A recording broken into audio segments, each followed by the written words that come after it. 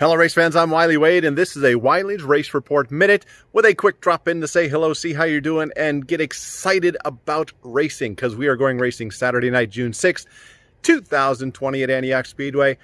Curfew? What curfew? There's no curfew. Folks, that's right. Contra Costa County and the city of Antioch have both said there's no curfew.